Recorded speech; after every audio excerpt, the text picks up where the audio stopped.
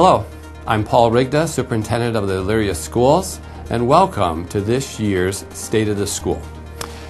This year we're going to do it a little bit different, and we're going to bring you exactly the same kind of information, but we're going to bring it to you in a different kind of format that I think will be interesting, and I think it's going to be a little more exciting to stay tuned with us while I give you that update. We're going to hear from administrators today, we're going to hear from teachers, and we're also going to hear from quite a few students who are involved in our different programs. First thing we're going to do is take a ride over to Crestwood Elementary School, where we're going to see a couple of things.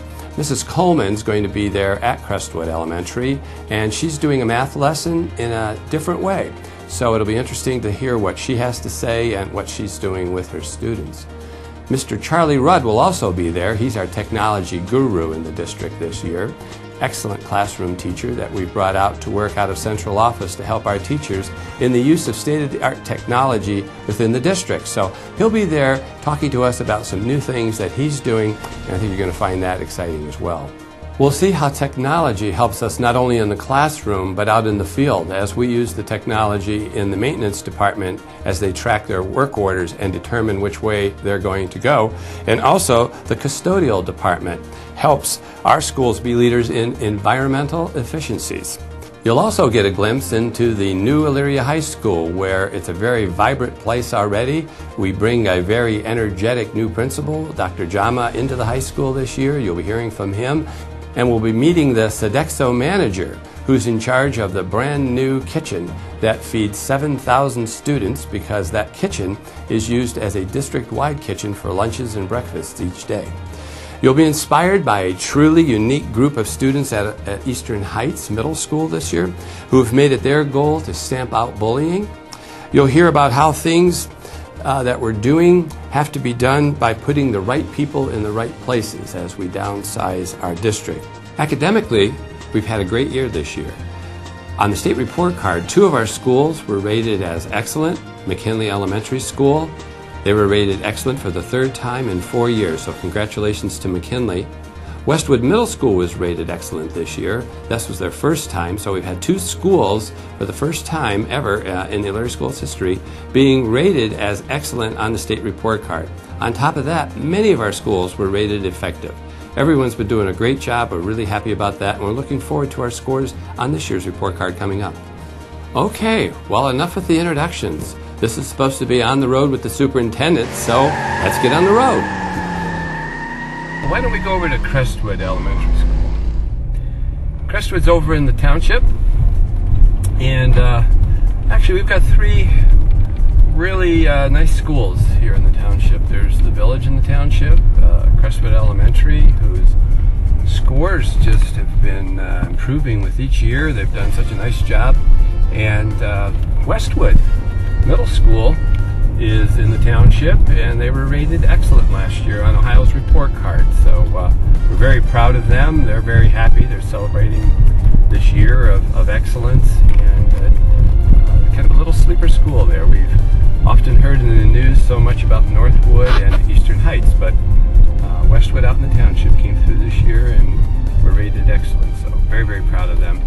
We're going over to Crestwood to see a couple of I don't want to really call them innovative kinds of strategies, but there's certainly best practices. And I think there's no coincidence between the work that our academic services department does with our teachers and the professional development they provide. And a couple of the things that we believe that we're getting better scores from are the concepts of guided math and using technology in the classroom. And we'll be able to see a guided math lesson when we get there. Guided math, as you'll see when we get there, is again, not necessarily a brand new concept, but it's pulling a lot of concepts together that we've already had in education and came up with something that's fun and newer to the students. It's a refreshing way to look at mathematics, and both the staff and the students enjoy that. We'll meet up with our Director of Academic Services over there, Ann Schloss, and she'll walk us through that. Mr. Rudd, we call him Charlie Rudd, was a former teacher at Crestwood, Elementary School, and we have him on a special assignment now. He's an implementation specialist, and he'll be working with technologies in the classroom. And one of the big things we do with technology in the classroom is the usage of the smart boards. So he was very good at that when he was teaching, and what we asked him to do and he agreed to do is become a specialist in the district, where he goes to all of our schools, elementary, middle school, and high school, and shares all of the latest strategies and best practices in the use of technology. So we'll get to see him in action, and hopefully we'll be able to ask him a few questions about how he thinks that's going, and maybe some ideas about technology in the future. So we should be there in just a couple of seconds. Well, hello. Hello. Hi. How are we? Mrs. Parent, how are you? Good. Nice to see you. Thanks for coming to Crestwood. Well, thank you for having us. This is great. Yes.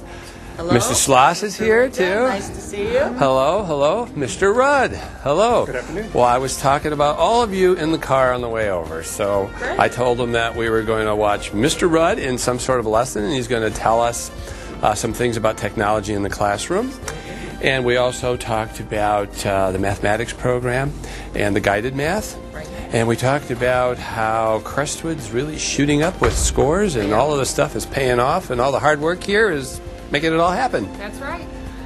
Excellent. So, I happen to have one of these with me, right. so I'm going to hand this over Yes. to you all. I'll And do my best. why don't you just show us around and tell us where you want us to go? Okay. We'll start with Mr. Rudd before we move along. This is Charlie Rudd. He is our new implementation specialist for technology.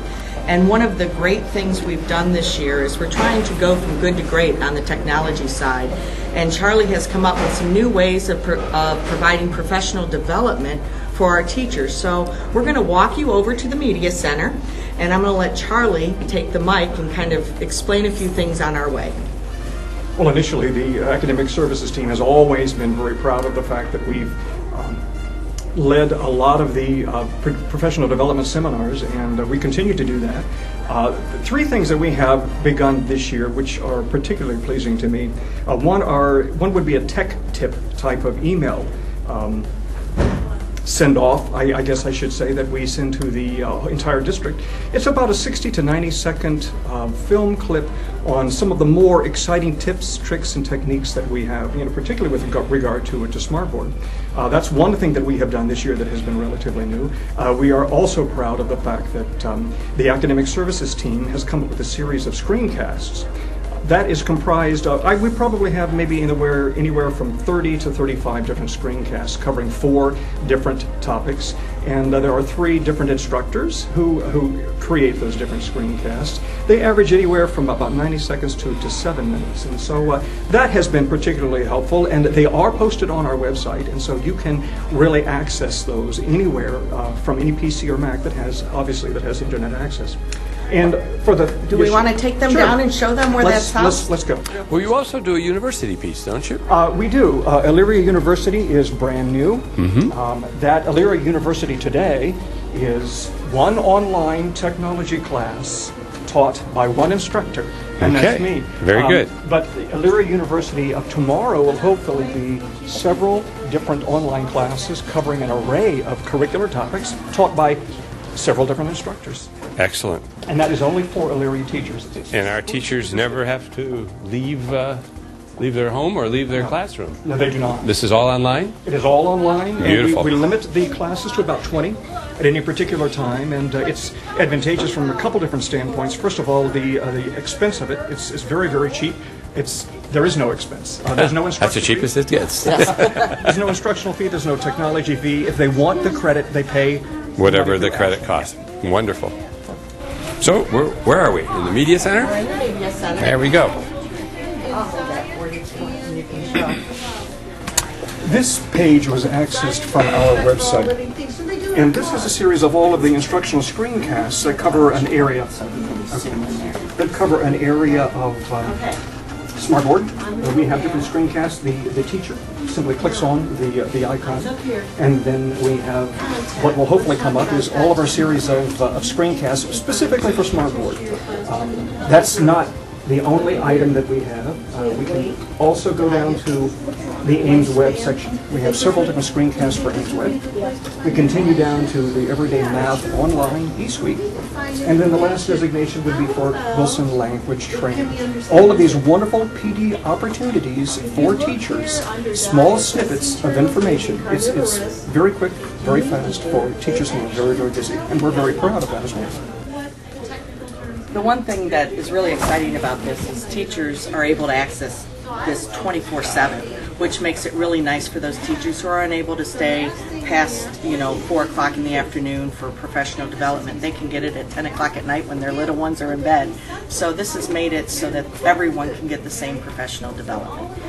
Now I think what we're going to do is we're going to head down to see some guided math lesson in Mrs. Coleman's room. This year we're trying to pilot a new program called Guided Math. For years in Elyria City Schools we've had guided reading, and we know that guided reading has really helped us help students. It's getting down to the individualized instruction that we need to help each student reach their reading goals. Well, knowing that that is good practice, we've tried to bring that into the math setting, and we have developed a guided math program, of which we're piloting at 3 schools, Oakwood, Crestwood, and Franklin. And this is one room that is piloting it here at Crestwood, a 3rd grade Mrs. Coleman. So let's go in and see. This is a 3rd grade math room, and as you will see, just like we have in reading, how it is structured is you have math stations, and then you have a small group getting direct instruction. And what happens is all of the students get their direct instruction at their level. And right up here we have Mrs. Coleman and a great group of students getting their direct instruction. I'm going to hand the mic over to Mrs. Coleman and have her tell you a little bit about what she's doing. Fabulous, Mrs. Coleman. This is my guided group, and the others are in stations. We've got a game station and a computation station. So what I'm doing right now with this group, we're starting a unit on fractions, and we're working on finding equivalent fractions. We just finished up a small lesson with our fraction cards where we were going through our cards and finding equivalent fractions. The students are set up with partners, so there's a group, but they also each have a math buddy.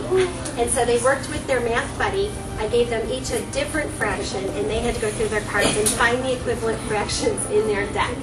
Now what we're going to do is we're about to play a game from Everyday Math that is equivalent fractions, and we're going to demonstrate how to play it on the smartboard so that when they're in their game station, they can play it independently with their partner. It helps me learn by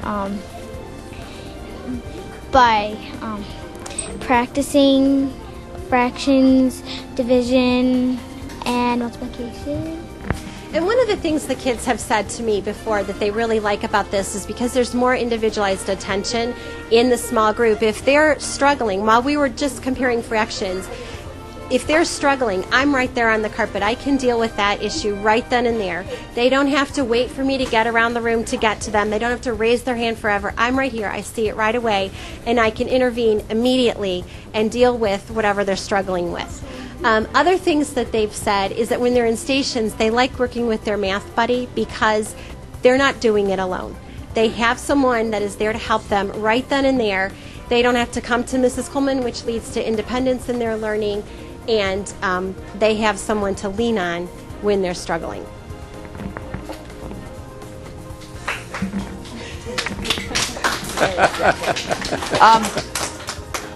Crestwood is one of 3 buildings that's piloting this for us, and next year will be district-wide. But some exciting news is we've gotten a call from Everyday Math, and they would like to come to our training in June for the teachers because the packets we've put together they think are far better than the ones they've put together.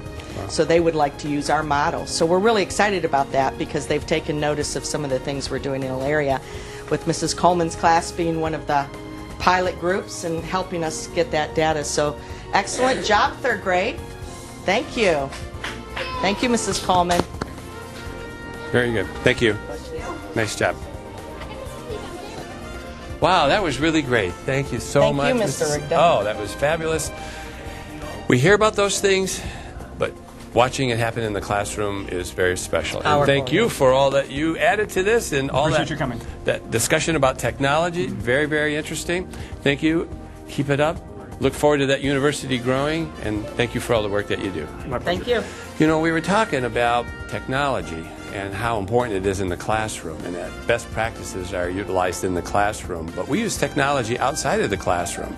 There's the obvious one where we're in our offices with our computers, but we even use technology out in the field in the maintenance department. So let's go see what our maintenance men are doing with technology right now.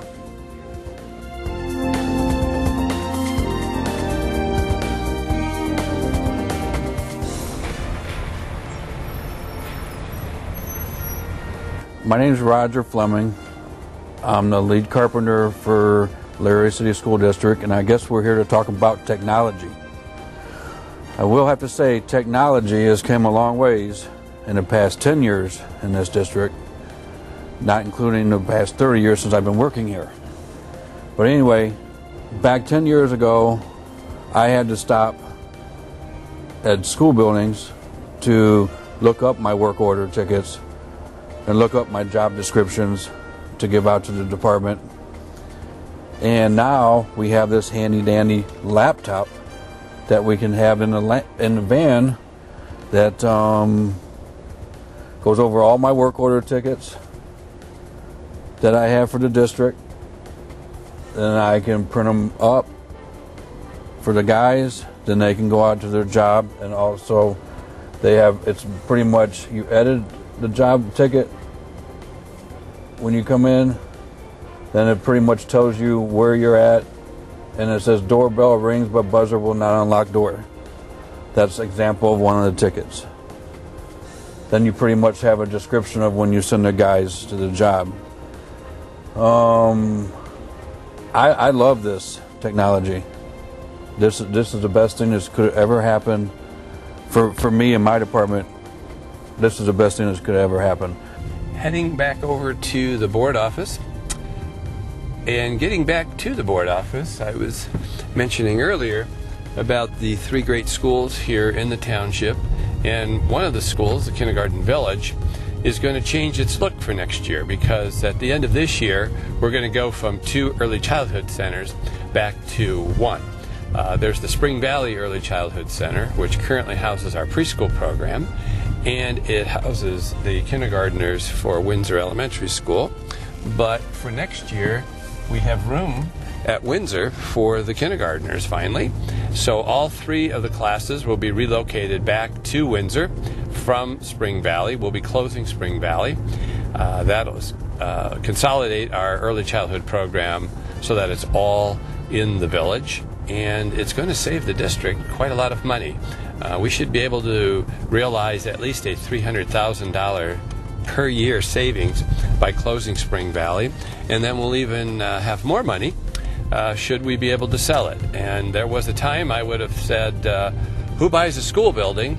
But we've already sold 3 of them, so we're very optimistic that because of the neighborhood that Spring Valley is located in, there will be some interest in that school for a variety of uses, and the school district can even make a few more dollars, which is, I hope, very, very good news to our taxpayers who are watching this. Speaking of taxpayers and finances, let's see if the treasurer's in. He's always got some fun things for us to hear about regarding our budget.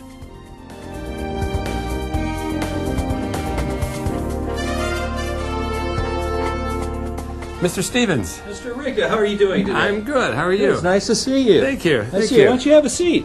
Well, I think I will. Why don't you have a seat? I thought maybe we could have a short conversation. I'll hand you that microphone. That sounds great. On our way back from one of the schools that we just visited, we were talking about district finances very little bit.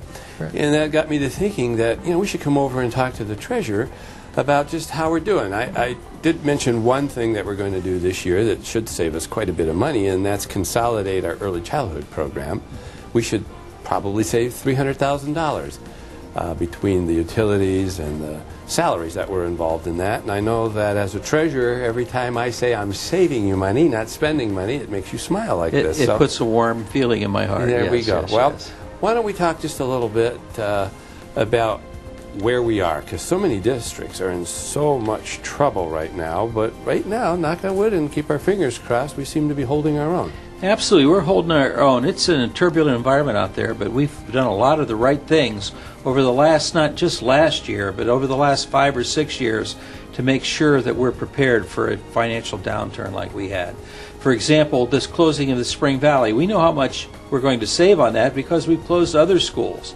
And we did them in such a way that it was almost seamless to the community, and we're still providing the service while saving the district money. Right. And it really is about getting the bigger bang out of our dollar. Absolutely, we have to. We have some challenges. We have to report to the state in the form of a 5-year forecast every year what our balance is going to be, not just this year, but 5 years out. And we're required to maintain a positive balance, and even over a positive balance, something like 2% greater than a positive balance, just to be okay with the state that they don't come in and tell us how to run our business. And we don't want that. We want Mr. Rigda to run our business here. Well, 2% doesn't sound like much, but 2% of our budget right now is close to a couple $1 million, isn't it? Yeah, it's almost $1.7 million would be probably 2% of our budget, and that is a big number. It's kind of a rainy day piece the state makes us have. They just Correct. don't let us spend down to zero. Absolutely. It's just like you're at home with your finances. If you're spending down to zero, your family's in trouble. And that's same with school districts. If you're spending down to zero or worried about where your next dime's coming from, you can't make good educational decisions or decisions on what's best for the kids in our district. Well, we're in 2012, and in your line of work, you call that fiscal year 12. Right. And we're black. We're good. Absolutely. Fiscal year 13, we're good. Absolutely.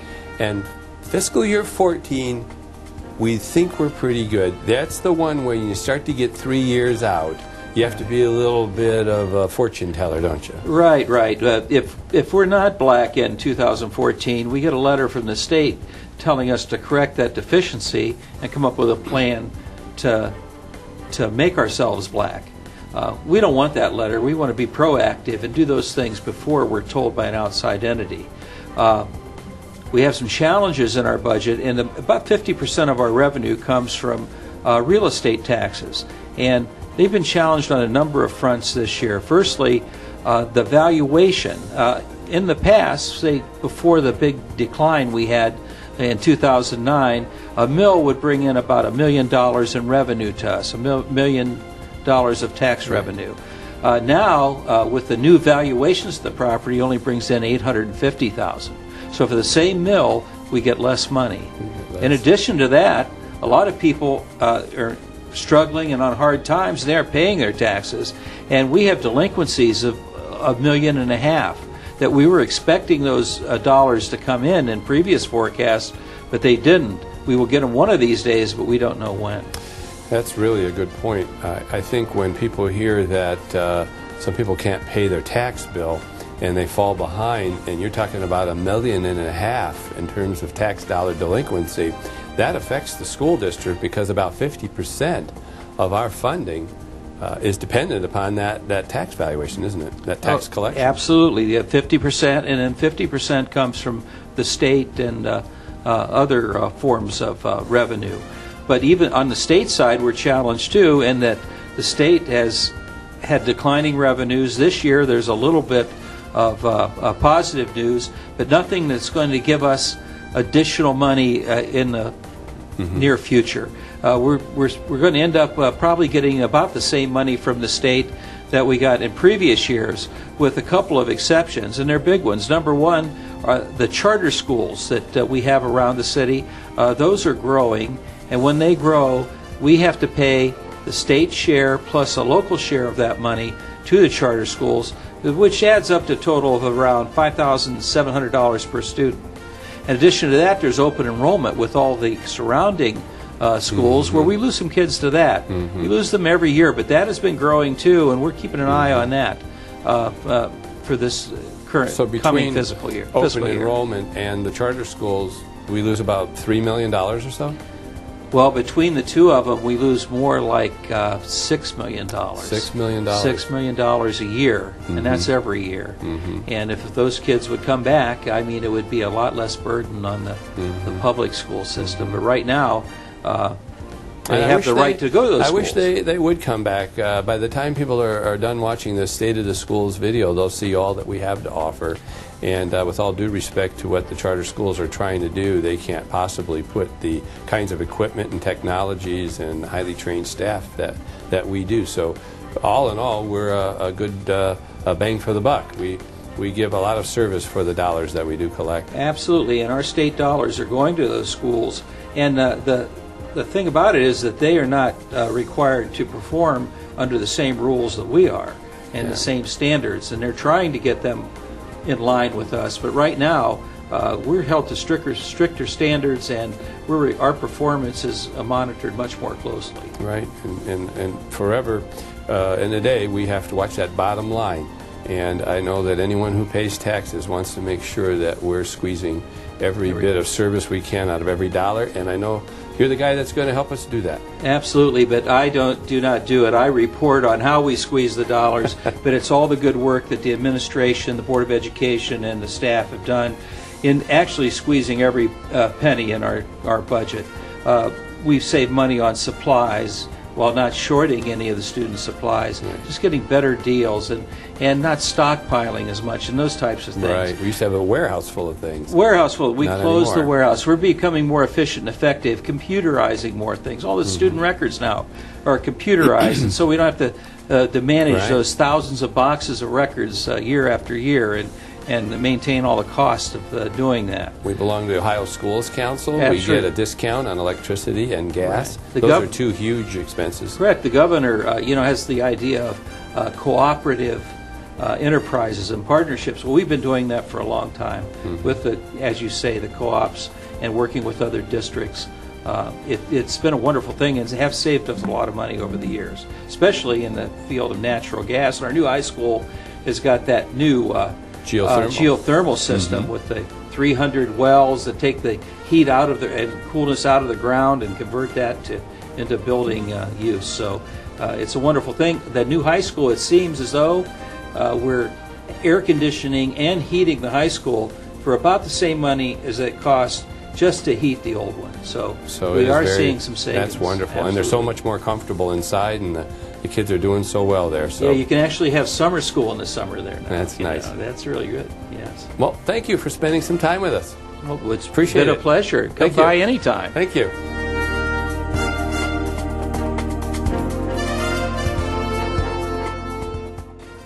Balancing the budget takes an enormous amount of time.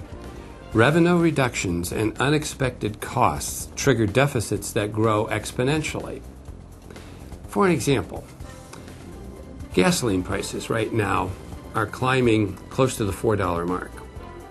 As costs supposedly have gone up in the oil industry, the price of our gas goes up almost on a daily basis.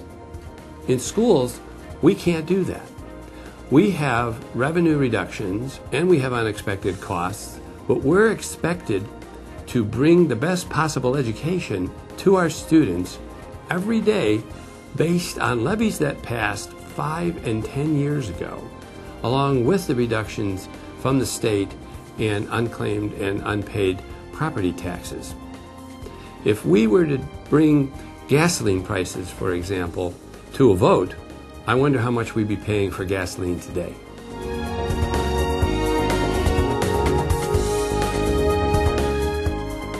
Hello, Mr. Taylor. Hey, Paul. How are you? How you doing? Yeah, I'm good, good. good, I'm good. great. I just came from Mr. Stevens' office, and we were talking about the budget. And related to the budget is this whole idea of getting the right people in the right job as you're involved in downsizing an organization, because the more we have to do with less, and usually at our end of the business that means fewer people, Yes. the more qualified they have to be for the position, the more ready they have to be when it's time for them to get to work. So we've been spending a lot of time, I know administratively, to try to get the right administrators in the right position, because that same amount of work has to get done, Correct. but with fewer people. Right. So we're just trying to match everybody up administratively, but I know you've been working very hard at matching up some very important people in our district, classroom teachers, because since we're service-oriented, that's the point of service, the classroom. So maybe you could talk to us a little bit about What's this program that you found that could help us find the right people right out of the gate? Well, that's a great question, Paul. As you probably know, each year we'll recruit anywhere from 30 to 50 certified teachers in this district, which is pretty significant. And last year, for example, we received over 2,300 applicants. And one of the tools that we've been looking at, and I'm pleased to say that we'll have in place for this year's recruiting season, is what we call a job fit assessment. This is going to be an online assessment. It's a product that's delivered through a company called Apex Solutions, and it's a psychometric test or assessment that our candidates will be able to take online. It takes approximately 30 to 40 minutes. And what the assessment will measure is about 6 to 7 competency areas. And if you look here online, these are the areas that we believe are critical for success in the classroom on the part of our classroom teachers. Fairness and respect, concern for student learning, adaptability, communication and persuasion, planning and organizing, and cultural competence. And so each applicant will spend time answering a series of questions. We will then get a report back from Apex Solutions that gives an assessment of the cultural fit of applicants into our district. This is measured against a data bank of thousands of other applicants throughout the United States for teaching positions. So this information will be another tool to help us winnow down candidates from that 2,300 to candidates that we believe will be successful and effective in our classroom. That's really interesting. So when our principals go to look at applications, they'll see the results of this test, and then we'll have, I'm sure, a number or so that should be their target number, talk to people at this number or above. People with a number under that and below will probably not be a fit. That's correct.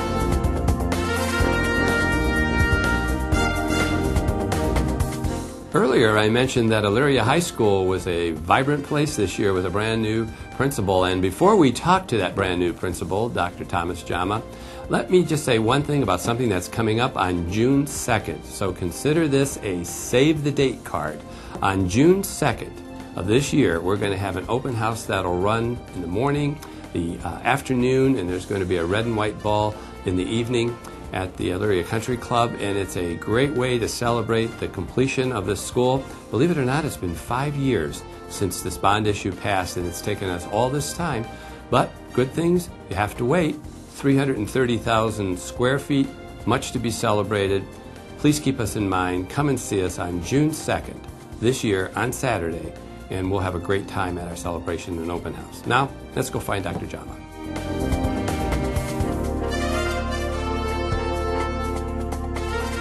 I'm happy to inform the people out there of our new 411, 911, and freshman and sophomore mentoring programs that have been implemented here this year at Elyria High School. When I came into the building, I sat down with the administrative team and we talked about issues that are plaguing our students in not being successful in the classroom. And the same answer came about that some of our kids just needed to be monitored more closely and have that special person or that relationship with a caring adult in the building.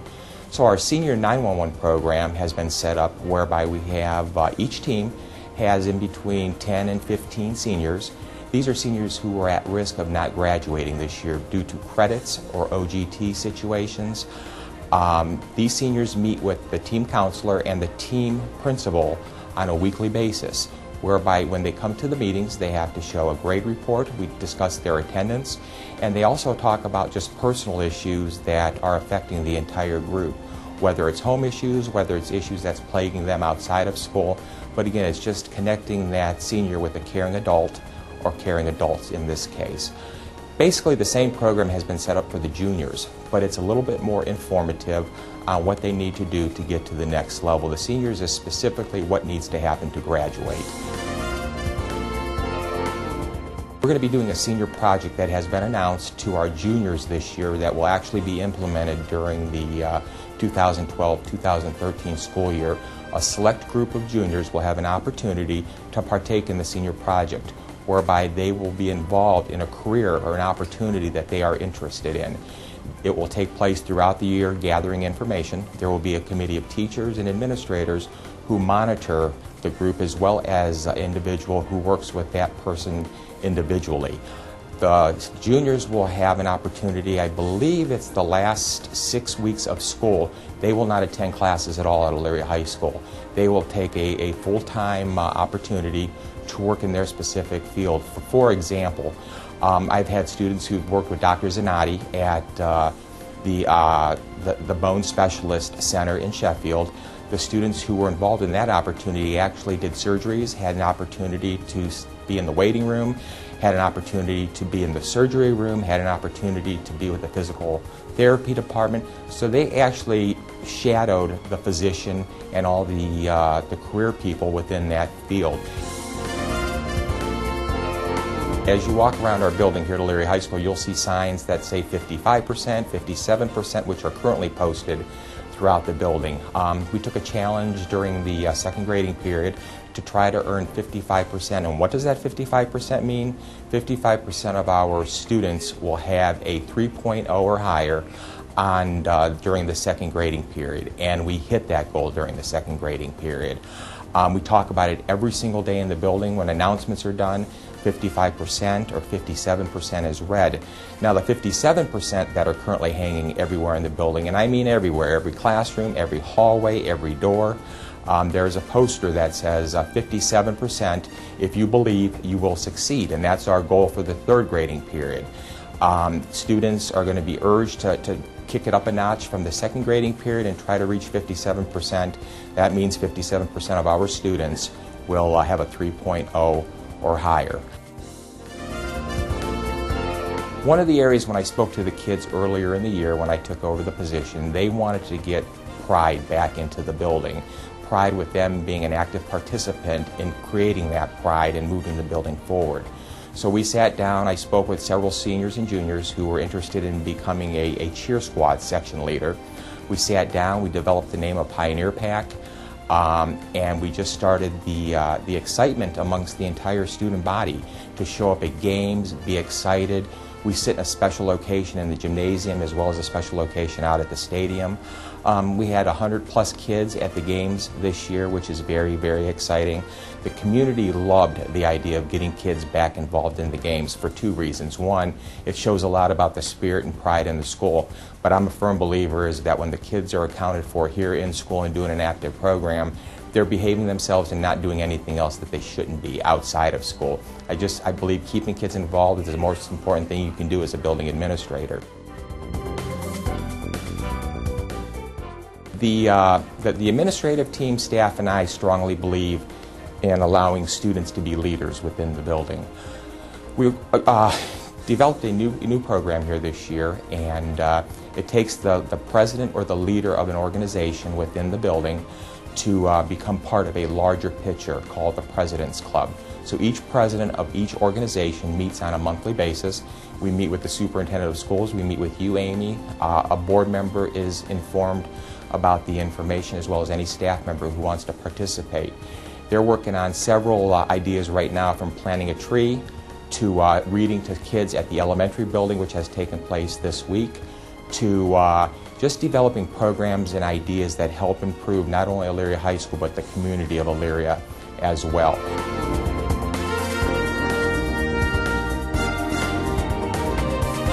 When the new building was under construction, there was much priority placed on green building materials and methods. We felt that we could take that to the next level by looking at the chemicals and machines that we plan to use to keep the building clean. For instance, this machine here effectively cleans the floors without any chemical, just plain water that is electrically charged by the machine. We found it to be cost effective to implement a green cleaning program which reduces environmental impacts, improves indoor air quality, and also increases the safety of students, staff, and visitors. Well, I really never used green products, but we have used them here recently, and I found out that they are really effective and they really do work. And with our staff, they're really, they're more knowledgeable with the green because we only use like 3 products, and we have like a hydrant peroxide that cleans just about everything, and we use a window cleaner and a disinfectant. And we got rid of more of the harsher chemicals. And when subs come into the building, we are able to train them better because we're not using like 20 different chemicals. We're just using like 3. So, you know, green products do work, and that's what we like to use now because we're really used to using them, and they are effective.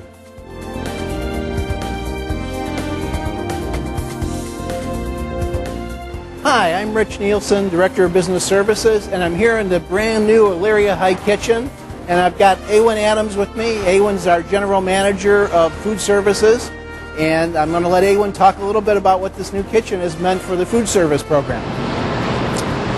Well, we moved over to the new kitchen in December, and it's where we prepare the meals for the entire district. So all the elementary schools and middle schools come out of this kitchen, as well as our new dining program in the high school. As you can see, we have tons of new equipment, including a new combi oven, which has really given us a lot of capability with our menu here at the high school and out in the district. Awen, why don't you give us a little bit of a feel for some of the things that you can make in the combi oven and how that differs from what we were able to do before? This is a combi oven. It's part steamer, part oven. It can be either one, and it also gives us the capability to, it acts almost like a deep fryer. It has a crisp and tasty feature is what they call it, but it crisps French fries, chicken nuggets, chicken patties, almost like a deep fryer would, but in a much healthier way for the students. We moved over out of the kitchen area now into the serving area where the students come in and really get the variety of offerings that we're able to provide them here. And I'm going to have Awen speak a little bit more about how we've been able to expand that greatly and have healthier offerings and how the kids have reacted to that. Well, with some of the new equipment we have charbroil grills and flat tops we're able to use to make made-to-order burgers fresh off the grill. We also have a made-to-order deli line where the students can get sub sandwiches and wraps made the way they like and made to order. And we just opened recently our creation station. This week is a burrito station. It's like Chipotle almost exactly, except we are using fat-free sour cream, low-fat cheese, whole grain rice for the kids. And we've seen our participation go up by 200 meals a day with the changes that we've implemented. In addition to having the brand new kitchen with the serving area here, the high school has really given us an opportunity to expand our offerings in other areas. We have a Wi-Fi cafe. We're going to be opening a Rathskeller down in the basement of the Washington building. And Awen can speak a little bit about that and some of the things we offer there and what that means for the variety that we're able to offer.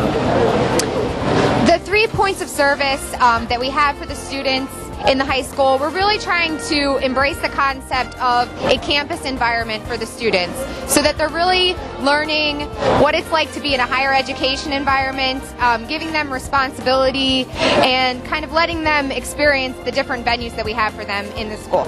I mentioned earlier about an intriguing group of students at Eastern Heights Middle School who are stamping out bullying. Many of you would think that I was the bully in school, but it was quite the opposite. I was the person that hid in the corner. I was the person that was told I was dumb. I was the person that every teacher said, you need to be quiet, I don't believe you, you're too big, nobody's going to pick on you. And I believed them. And so for the next 8 years, I pretended I was dumb, and I pretended that I didn't know anything, and I sat in the back in the corner, and I got sent to the office once or twice a week. In November of 2010, I approached Dr. Bonetto, and I brought up the idea of having something that would resemble an anti-bully group or club, and her exact quote to me was, "Great minds think alike." She had already been thinking about it.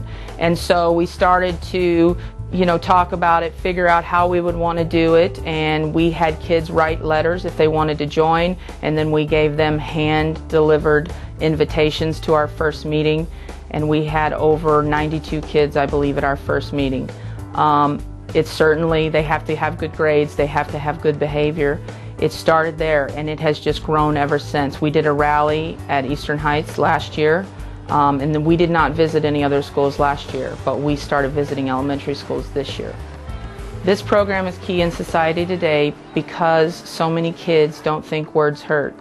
They are immune to Facebook, texting. They are immune to things that they write and say because they live in a digital world. And kids get hurt, and then kids end up hurting themselves. And that is critical. That is why I believe it's the #1 reason we're here, is to prevent kids from hurting themselves because they've been hurt. Acceptance is the key. We're all different. We live in a very diverse community, and they're very accepting of each other to a certain extent, and we need to educate them how to be accepting of each other the whole way. The Ohio Schools Facility Commission is back. Last time when we passed the bond issue for Elyria High School, the state paid 39% of the cost. It since has gone up to 43%, and by the end of this year, 47%.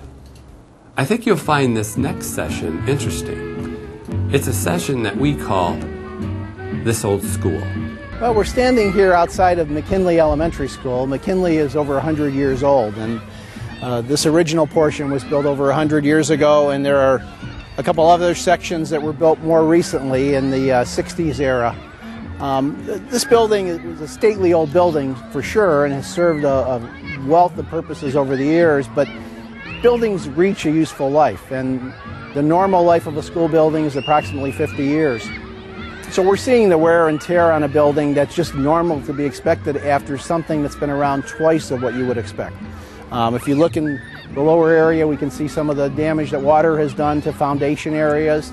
This school was built on 2 levels. As we move off toward East River, it's a lower level. This part is a higher level, so water has played some damage. Also on the top part of the building, the roof area and around the roof walls, known as the parapet walls.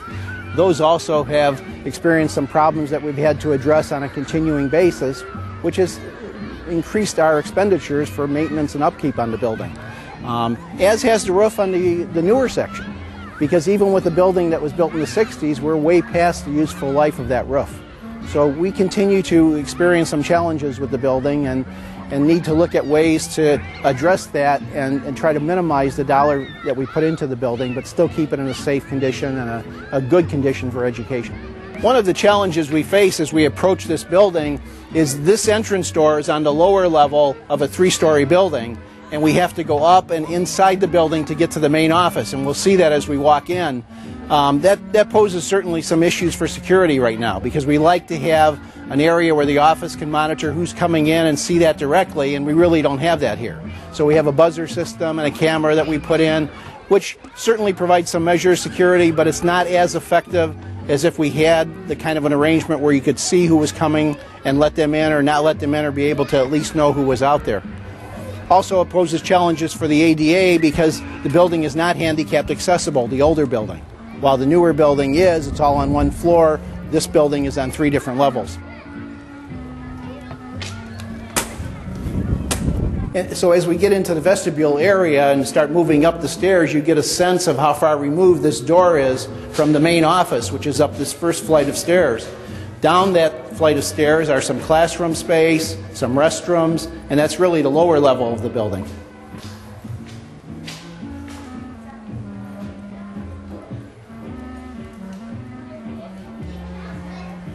And then we finally reach the point where we're getting close to the main office area right now.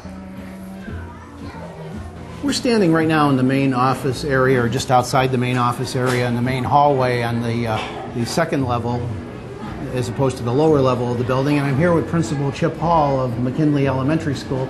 And Chip is going to share a few of the issues that he sees in a building of this age and configuration as we try to deliver today's educational program. Well, thank you, Mr. Nelson. One of the things as you look around, you notice you see all the crowded area right here in the office. It's our main hallway, and yet we still have 5 tables set up where we have paraprofessionals and other teachers working with students in the hallway because we just don't have the space. I mean, we have storage here right behind us. We have music storage here, workstation behind us further yet. It's a pretty crowded place here. You can definitely see that, and you can see that just in the hallway area that we're at. I imagine if we started walking through some of the other halls and going into classrooms, you could even see more of that. Oh, definitely. As you can see, our main office area is really outside, built into the hallway. We have a similar room upstairs that we've used for tutoring. There are also a number of tables upstairs in the hallway that are used for tutoring. If we were to go down onto the main floor of the newer sections, which is over 60 years old, you would see we're using the boys and girls locker rooms for classroom space, and we've taken away all of the storage space that our custodian usually has, and we're using that for classroom space. That's amazing. Well, let's take a little walk maybe and look at one of the rooms in this building, and then go to that new area and look at some of those rooms that you've had to convert from locker rooms. All right, let's do that.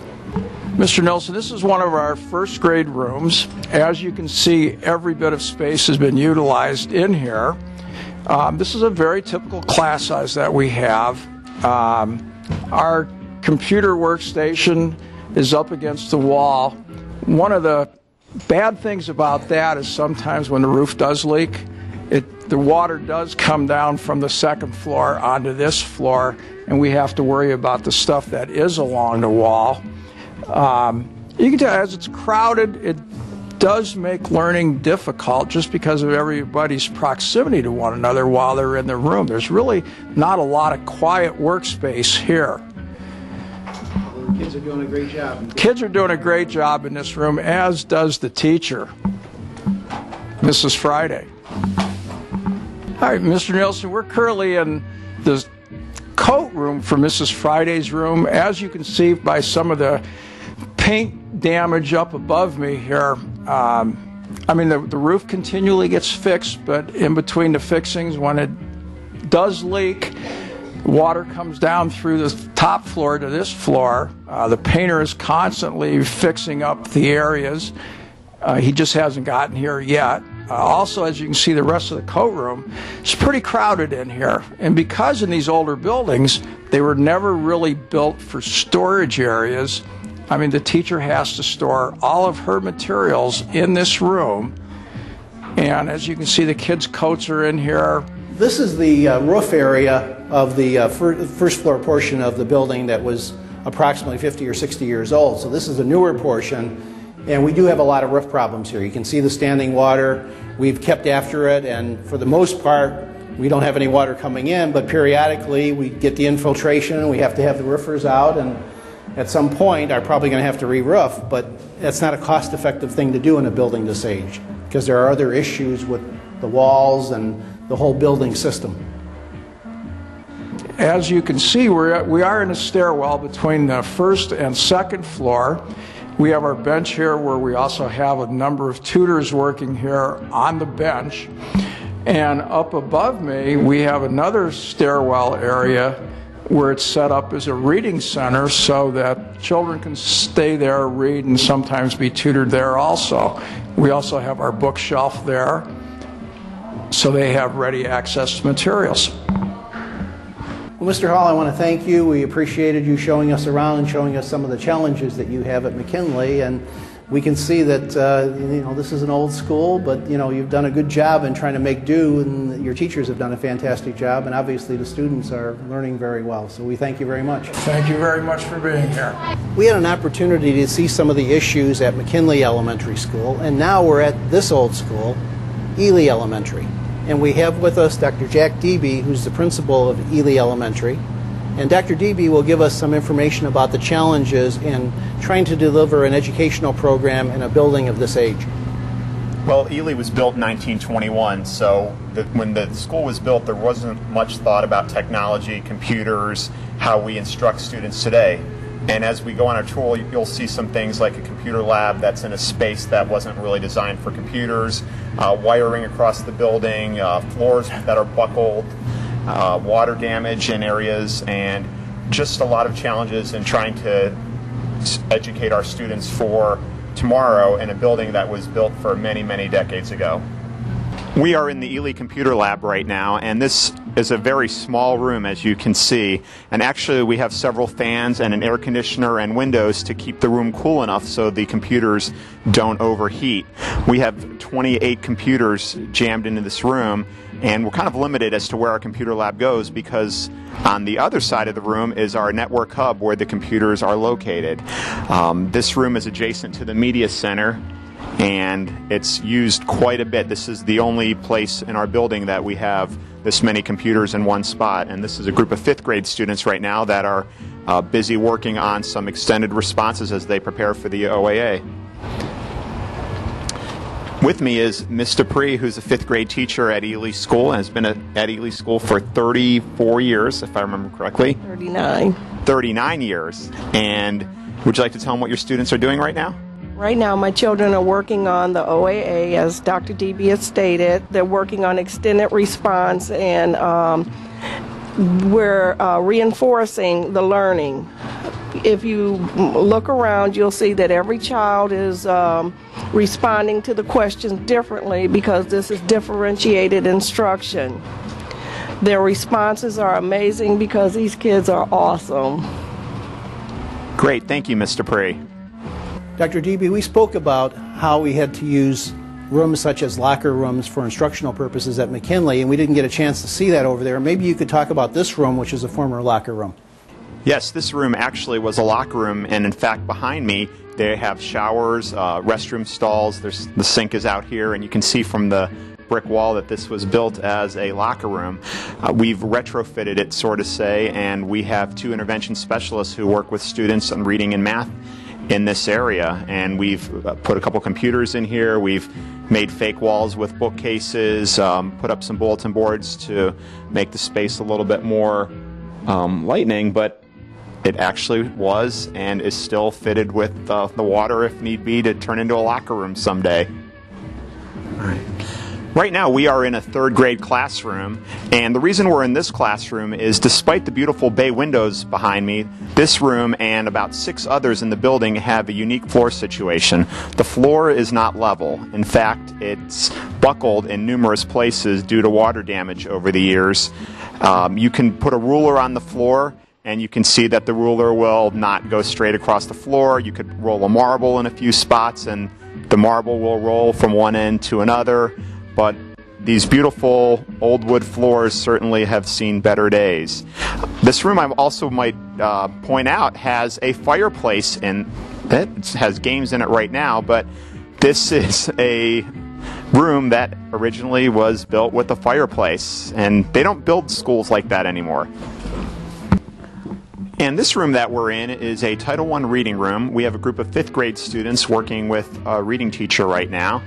And this was a space that we created to provide instruction for students in reading, and we do have heating in this room, as you can see above me, and we also have internet in this room, as you can see. This wasn't probably the original design for the room based on all the plumbing pipes and other wires across the building, but the students certainly get a nice view of the outside with the windows, and when it's raining they know that as well. We're now in the boiler room at Ely Elementary School, and while these have certainly been workhorses over the years, they also pose some challenges for heating the building and for keeping them running. And Dr. DB may be able to speak to a little bit of that.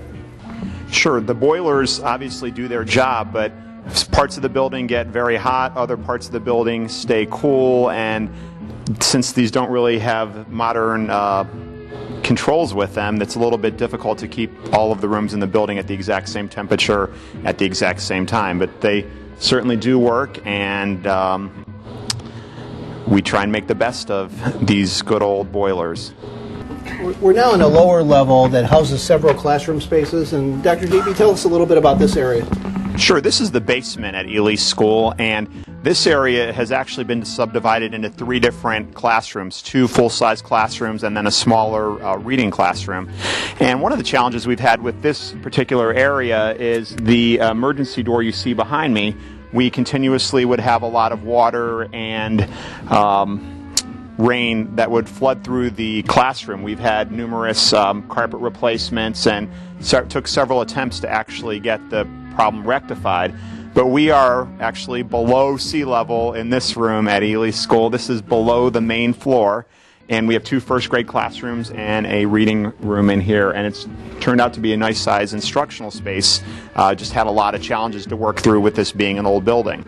Well, Dr. Debe, we'd like to thank you very much for the tour that you've given us and some of the insights into the challenges of providing a program in a building like this. Thank you, Rich. It's been my pleasure. Thank you. Well, that's it for now. I hope we do see you on June 2nd at our big celebration at Elyria High School. Until then, we'll see you later.